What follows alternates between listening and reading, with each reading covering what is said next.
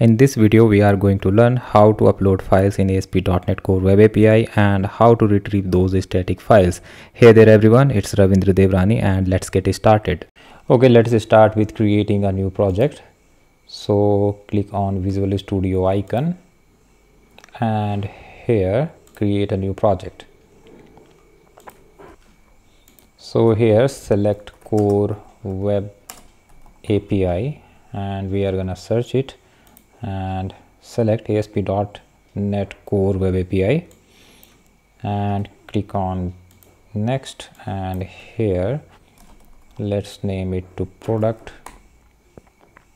mini API. Click on next, and here we are not going to use Open API support, and here okay, everything is fine, and let's create. Okay, now our project has created and let's run it and check how is it working. And here as you can see that our project is working fine and it is a default route which is set by ASP.NET Core.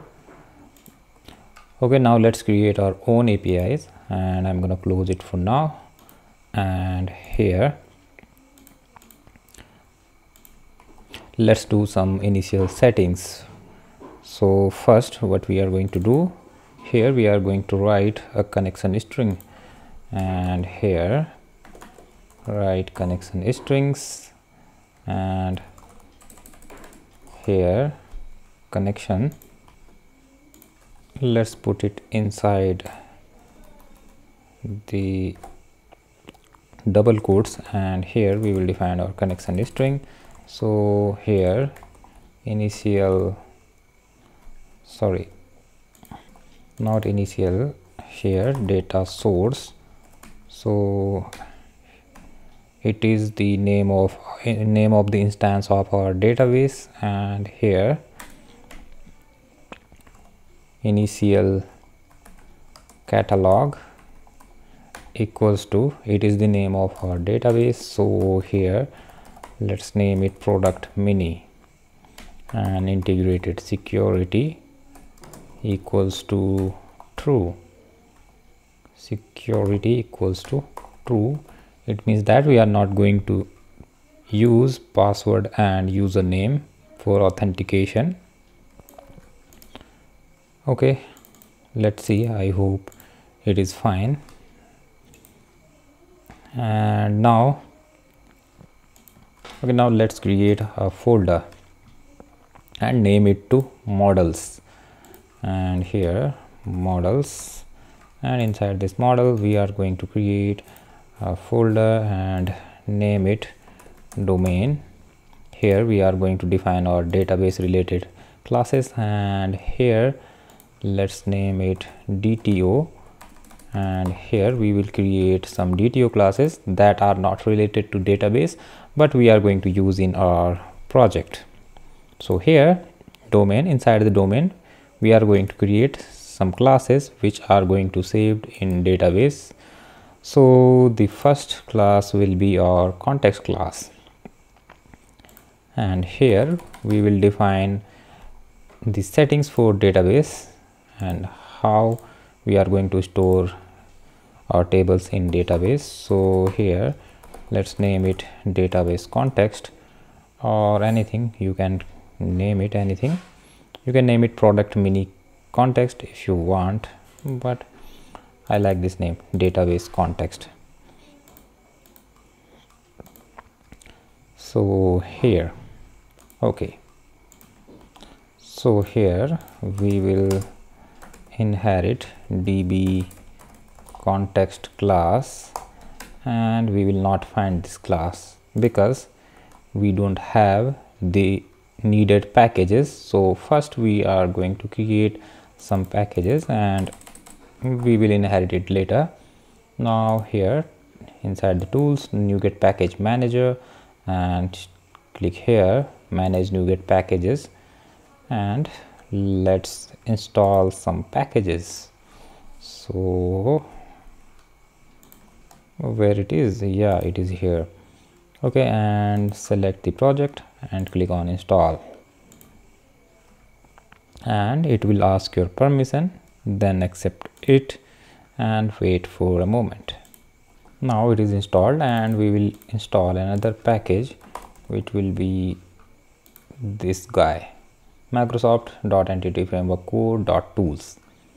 So here click on install button and accept the terms and condition, or what is its license acceptance. So accept it and wait for a moment.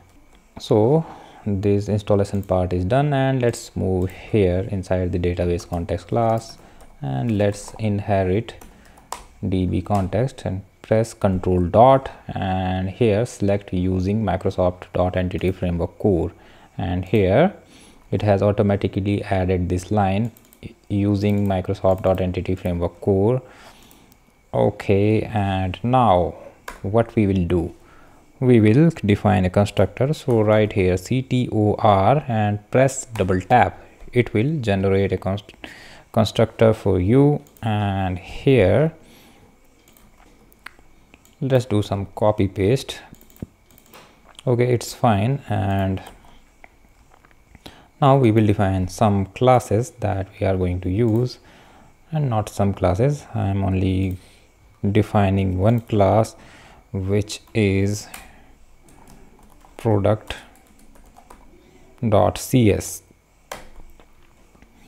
So here inside the product we will have id and product name,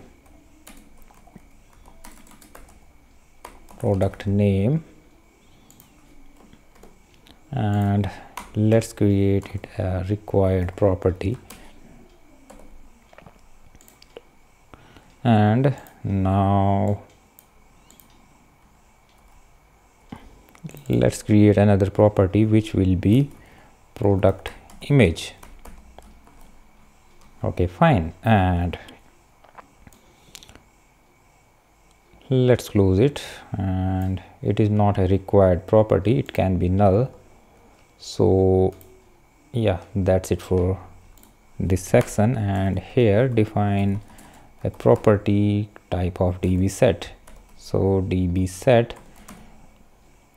product. Okay, and here name it product, not products, just product. Okay, and now we will open the program.cs file, and here we will do some configuration. And here just add this line which is builder.services, and here we will define our database context class name, and here we will define our connection string name, and which is CONN, and let's check it what it is. Yeah, it is CONN, and it is CONN also. So these two names should be same, not same, same. Okay, now let's run a migration command, sorry. And here click on tools, and here package manager console, and here add migration, let's name it init, and it has generated a migration file, so it is fine till now. So here run this command update database, and these entries are going to be in the database, SQL Server database. Okay, and yeah, everything is fine. Okay, now let's do a little change here in product section, and here we will define not mapped, because this property is not going to be mapped to our database context, and it is not going to save in our database. So it will be iform file.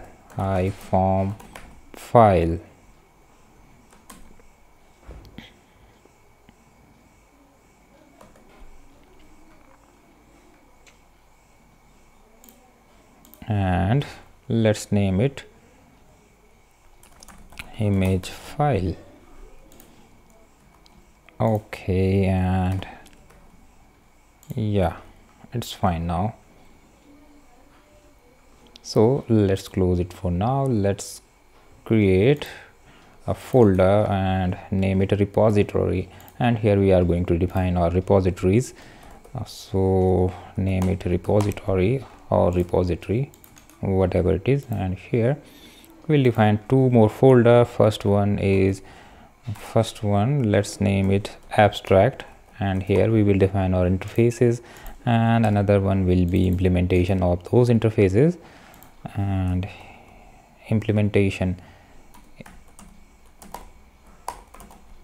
Okay, now here create an interface. So yeah, and name it iFile service,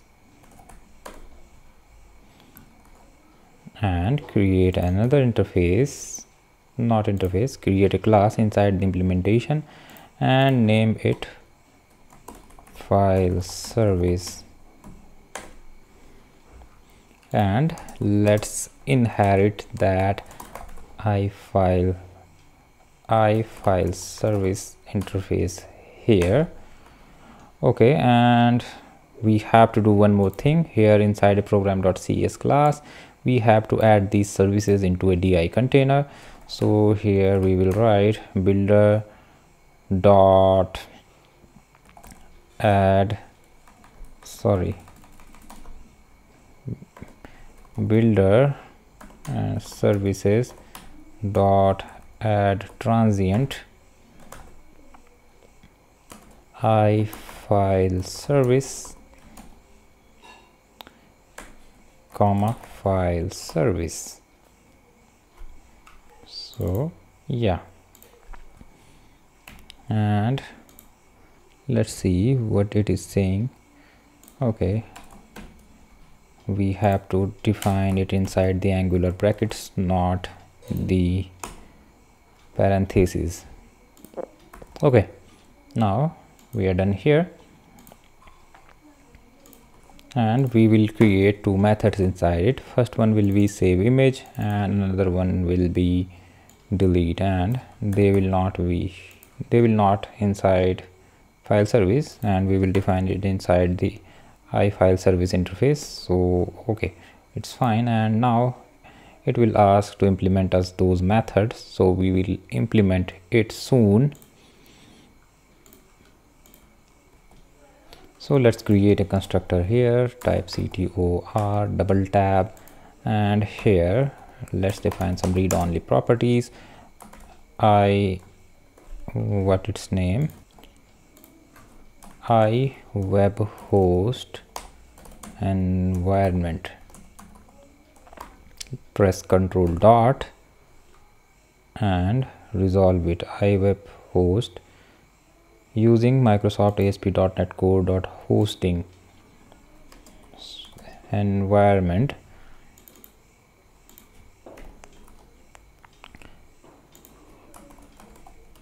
iWeb host environment, and here let's name it env, and this dot environment equal to env.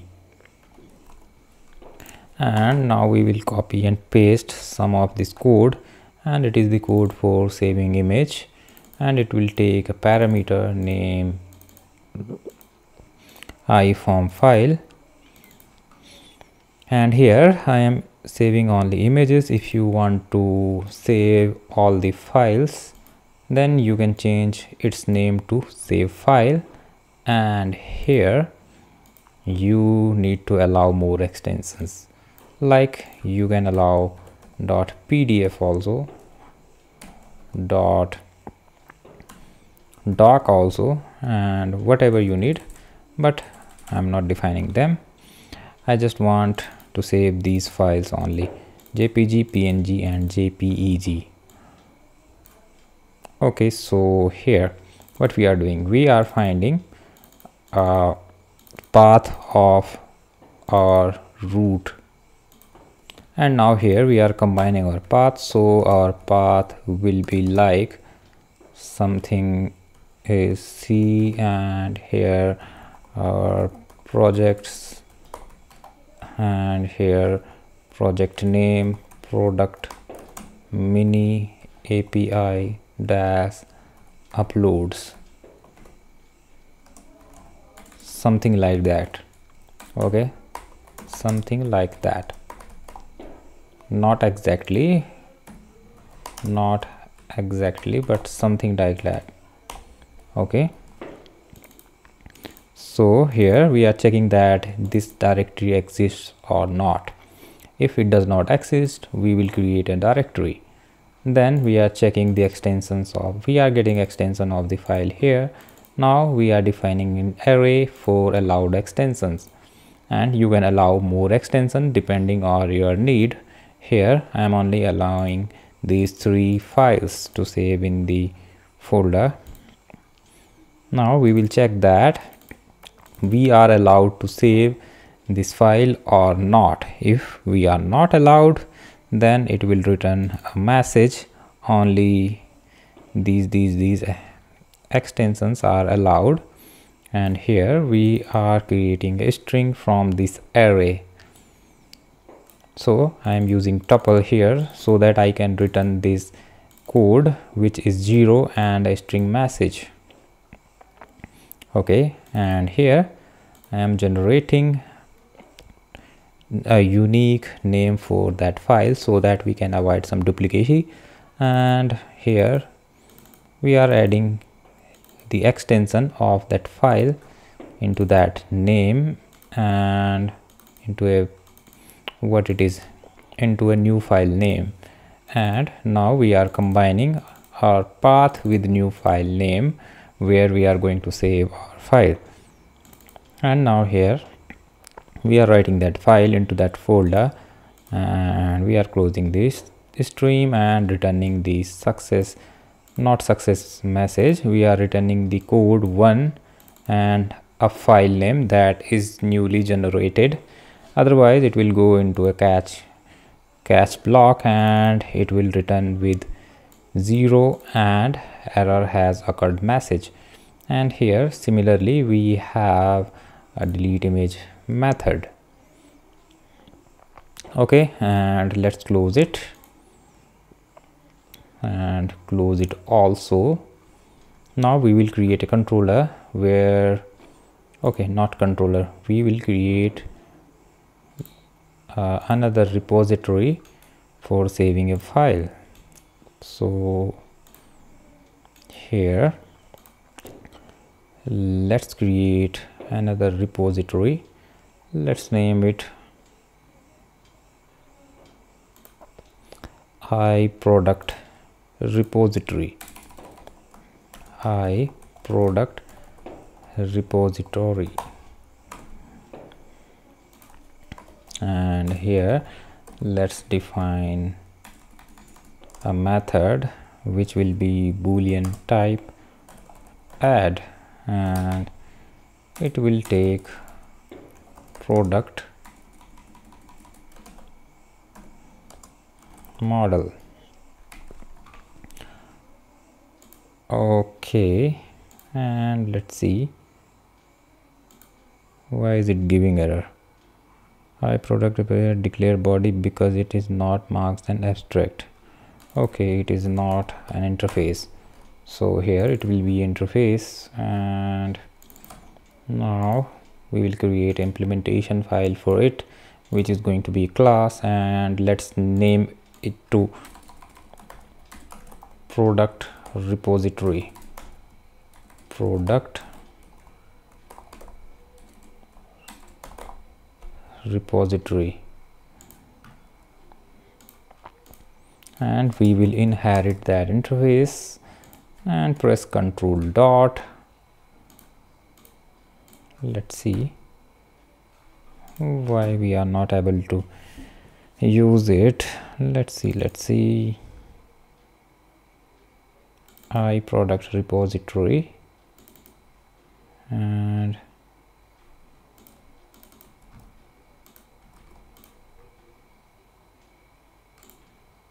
Yeah, it is fine.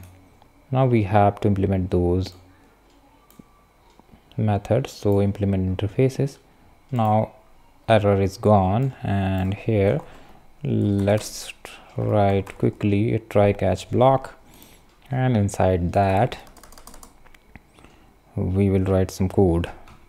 Let's handle this catch block first and return false. Okay,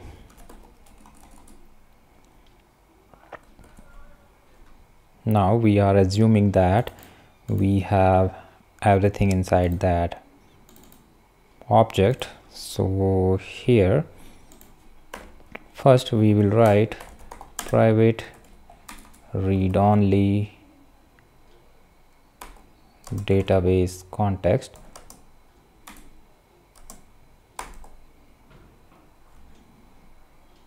or let's name it context. Create a constructor and copy it and paste it here, context. So here this dot context equal to context. Yeah, it's fine. Now let's see, context, it's not a context, underscore context dot product dot add model and context dot save changes and return true. Yeah, okay, and we are good to go. Now we will create a controller, and here let's create a controller and name it to a product controller, and it will be an web API controller. So here select API and API controller empty. Yeah, and name it product controller.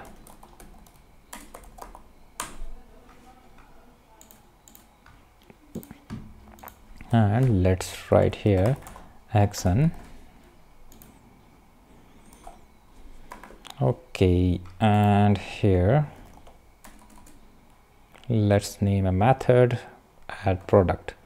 So public action result add and product press control dot model, and let's declare it as HTTP post method. Now this data should be come from a form, so right here from form, and it will be come from the form, not from the body. So take a good care of this part. Now let's see, let's check validation here. Okay, if model state dot is not valid, then return status code. Let's not return a status code, let's handle it in another way. So we are going to create a status class for it. So here let's create a class status, and here let's write property status code, and another one is message.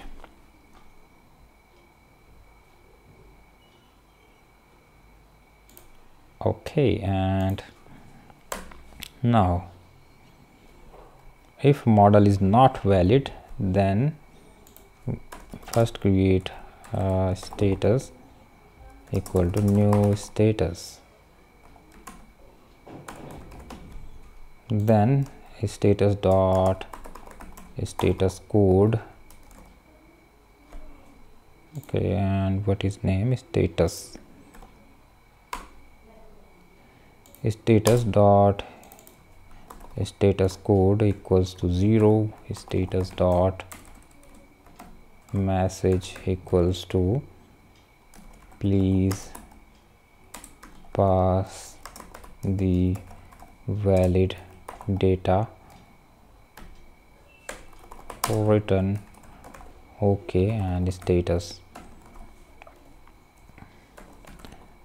And after that, let's try to save a file. So we will check that if image file doesn't equals to null.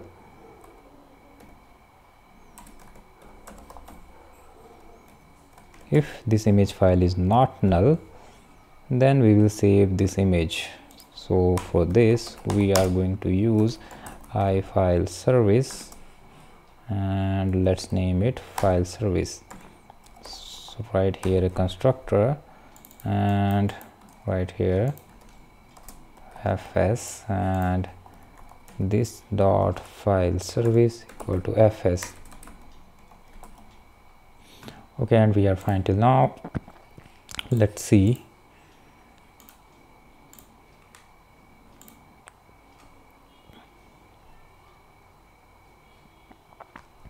Yeah, file service. So let's see where result equal to where, let's name it file result equals to file service dot save image and save image model dot image file. If file result dot item 1 equals to 1, it means we are getting an image. Then model dot product image equals to file result dot content dot item 2, and in item 2 we are getting name of image.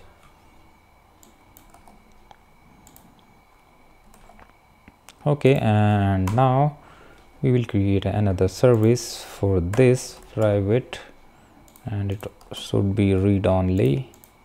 So here private read only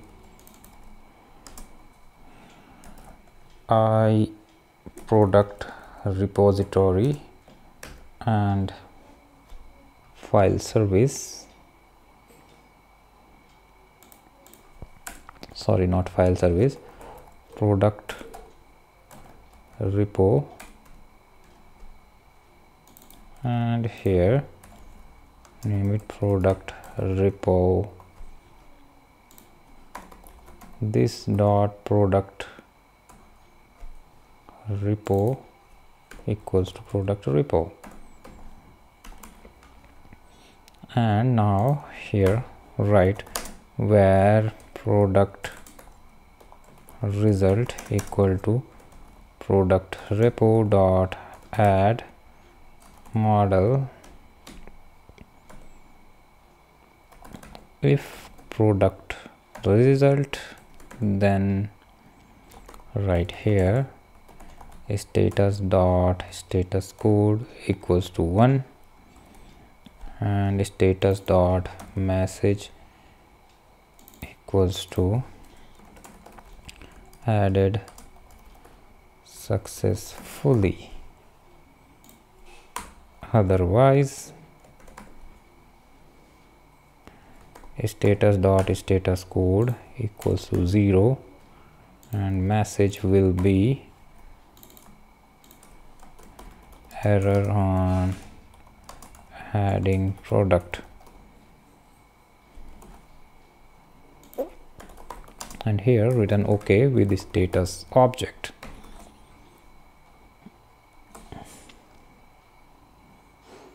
Let's see what is happening here, so I think we have to write it here. Yes. Okay, I think we are good to go now. Let's check it in the Postman. So let's open the Postman first. Okay, and now let's run this project. Okay, and let's copy this path and paste it inside the Postman, and let's see. Yeah, it is working fine.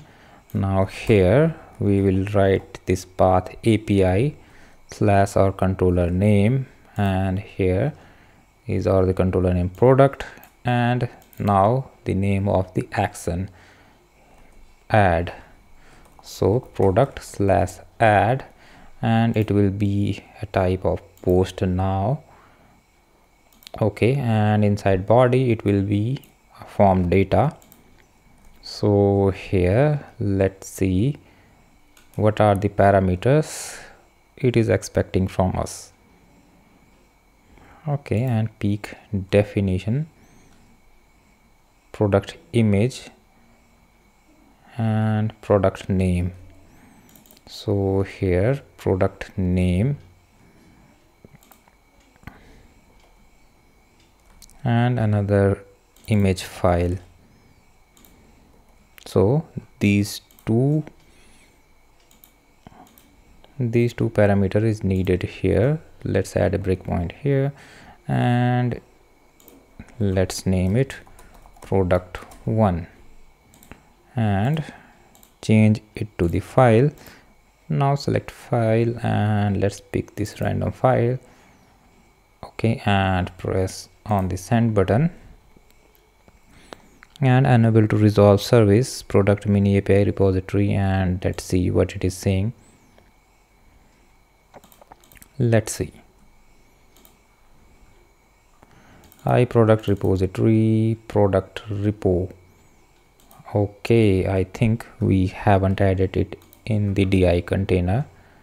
So let's open the program.cs file and just copy this line and iProduct repository comma product repository.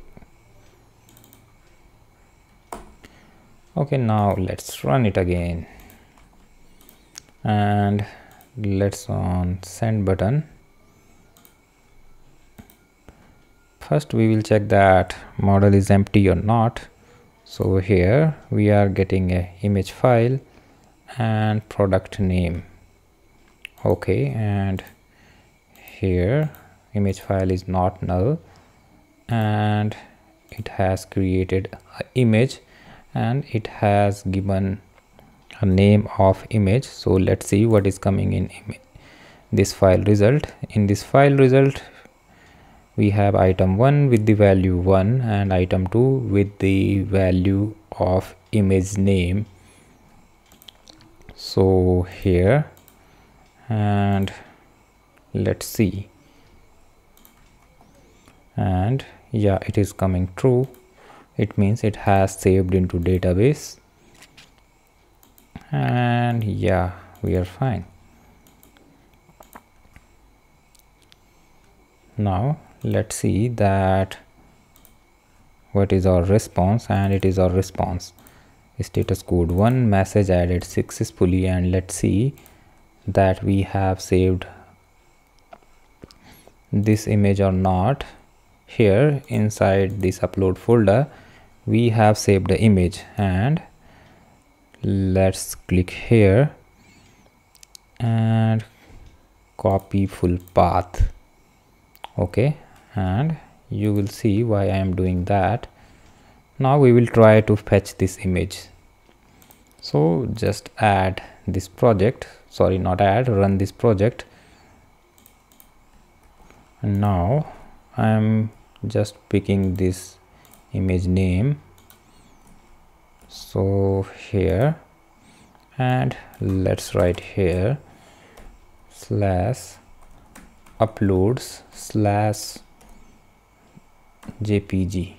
and you are seeing that we are not getting any result because we have to do some more configuration for that.